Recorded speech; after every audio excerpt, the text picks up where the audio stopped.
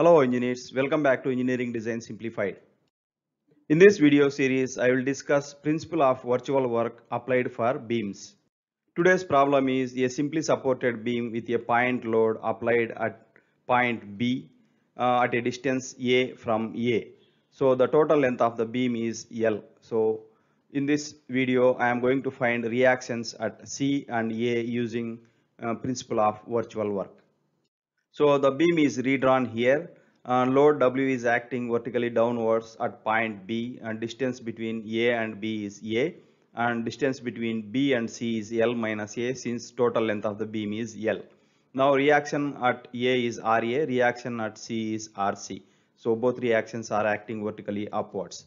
Now let us give a virtual displacement of delta C at C. So the beam assumes this position A, B prime, C prime. So here we form two similar triangles, A, B, B prime and A, C, C prime. So displacement at C is delta C, displacement at B is delta B.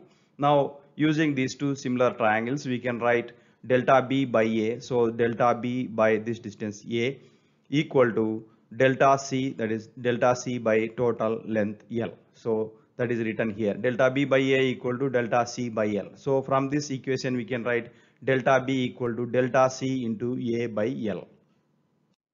So delta A equal to 0 at this point, and here displacement is delta B and here displacement is delta C.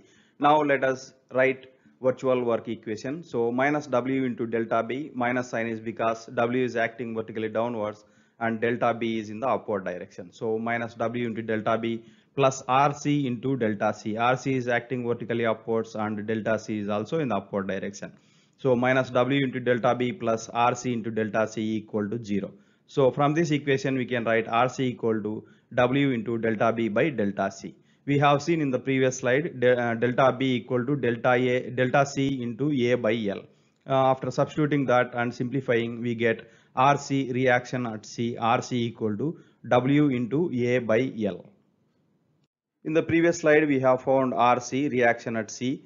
Now to find reaction at A, RA, now let us apply a virtual displacement of delta A at A. So the beam assumes this position C, B prime and A prime. So here also we found two similar triangles C, B, B prime and C, A, A prime. So displacement at A is delta A, displacement at B is delta B. So distance from A to B is A and from B to C is L minus A. Now from these two similar triangles we can write delta B by L minus A. So delta B by L minus A equal to delta A by the total length L. So that is written here, delta B by L minus A equal to delta A by L. So from this equation we can write delta B equal to delta A into L minus A by L.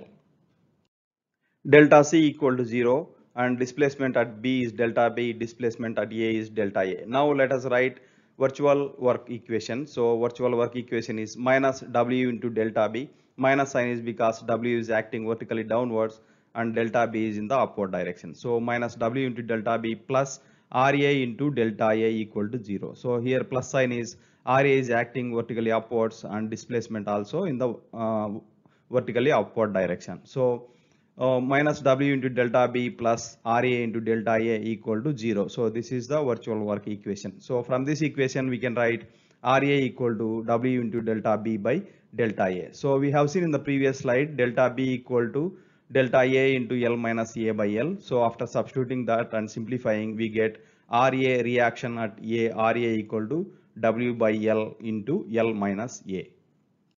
That's all for today's video. If you like this content, please like, share and subscribe. Thanks for watching.